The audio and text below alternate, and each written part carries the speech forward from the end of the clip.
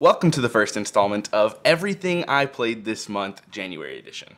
I started off this month with a correct play of Paint the Roses. We found a fairly major rules error we had previously made, and we won this time. What starts as a pleasant jaunt through the garden quickly ramps to a tense lockstep chase with the Red Queen. Despite the Alice in Wonderland theme, the tension of the end game feels as if you have 10 seconds to defuse the bomb, and is the bomb spade red or is the bomb spade spade? And that means nothing to you if you've never played the game, but you should give it a try. It's fun. I then played Campy Creatures, a blind bidding, bluffing set collection game.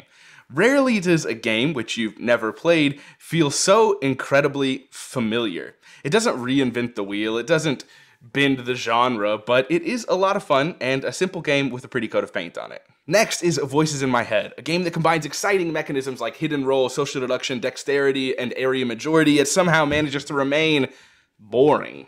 I respect the attempt, and I don't want to quash any future games from trying to be different, not that I have that kind of clout anyways, but for me, Voices in My Head just felt entirely underbaked.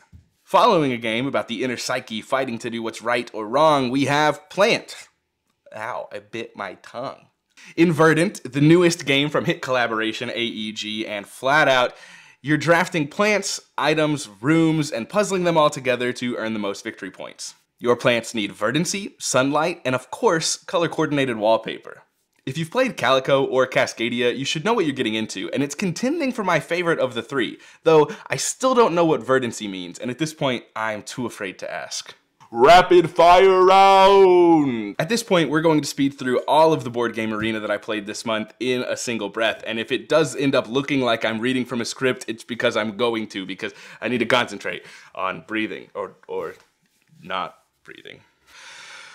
I'd be shocked if you haven't already played this yet. Sometimes it's super fun, other times I can't seem to get my birds flapping fast enough to get off the ground. It looks like an Excel spreadsheet, which is one of the many reasons why I cannot understand why Kyle doesn't like this game. Super fun, don't let the looks deter you. Cowboy Rondell, or is it? I still don't understand how to play this game, but I'm having fun doing it. A true charmer. I'm not sure what it is about it, but the simplicity of its actions and the variability of each play make this game one I'm happy to be invited back to time and time again. Yeah, it's good. Talk about a game where each decision you make is incredibly meaningful. Drafting area control monsters and fighting with your friends are hard to beat.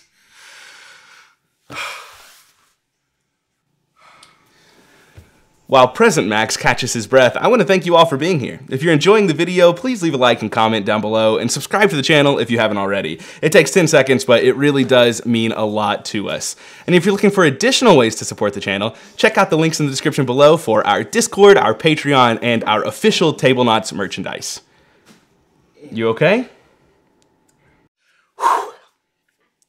Where were we? Planet Unknown, a polyomino game featuring a variety of tracks to push cubes on, resources to collect, and more importantly, a lazy Susan, which genuinely adds to the game and makes the drafting feel very unique. Forcing your opponents into suboptimal pieces, fighting over shared objectives, and having some control over when the game concludes gave me the meaningful interaction I so desperately crave. Then we played Crokinole. It's Crokinole! Capping off the night was Skate Summer. If Tony Hawk Pro Skater was a board game, this is what I imagine it might be like. First, you're trying to nail the best possible tricks by pushing your luck and laying down trick cards. Then you're skating around town, collecting letters that spell out Skater, claiming resources before the others can, in a sort of area control aspect that reminds me of Graffiti. I enjoyed the quicker game, and I question if I could have remained as invested if we played the longer game, though there is sort of a dissatisfaction when the game ends and no one has completed the entire line of Skater. Whatever. Ska came before Tur. Draco, Remy, and Granger, stop! Next up was Marvel Dice Throne. It's Dice Throne that's Marvel themed, or if you've never played Dice Throne, it's Battle Yahtzee with your favorite Marvel characters. A nice game when you just want something quick and easy, but not one I ever find myself itching to return to. A new entry this month is Four Humors. It may as well be called The Prisoner's Dilemma, the board game. That's oversimplifying it a bit, but the feeling remains. Can you trust your friends to win with you, or should you just try and secure it for yourself? Add some public objectives and fairly pretty art, and you get yourself Four Humors, a game I liked quite a bit more than I ever thought I would. Next was Cascadia, likely one of the better games to introduce to a non-board gamer, but one that I just do not get excited about anymore. I think it's an objectively good design, and I like the aesthetics and the variability, but I never reach for it unless someone else in particular asks to play.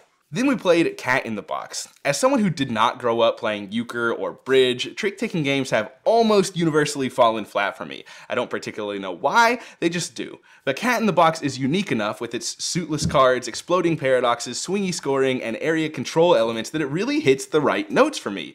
Shame the box is far too small for a cat. Just kidding, that's a good thing, small boxes are dope. Following that, we pulled out So Clover. And I guess sometimes you just gotta be in the right mood with the right people. I don't know.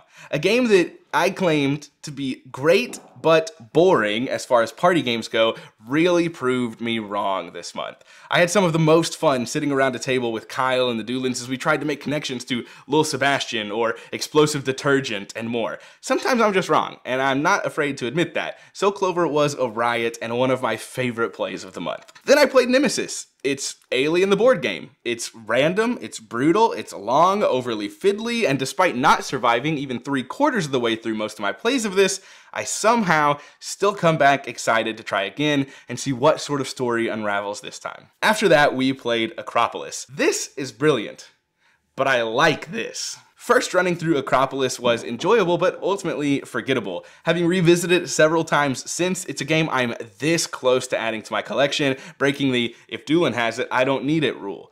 The multiplicative scoring, the 3D building on top elements, the pace of play and ease of setup, it's just a blast. Next, we played Veiled Fate. Veiled Fate is a great game. I've played it many times and enjoyed it loads. This time, however, we were absolutely speeding through it at a breakneck pace, and ultimately, it suffered because of it. Game still good, play not so good. But it was worth it, because the reason for our scamper was a scheduled play of Blood on the Clock Tower.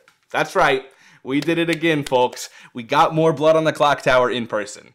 This was particularly exciting because I was introducing it to Jash and Kyle, who had either never played it or only played it online, and it meant a lot to me that they enjoyed it, though not to the level that I do. We unfortunately only had time for one play, and the evil team spun a pretty perfect web of misinformation. Despite the result, the game still felt close and that it was either team's game going into the final day.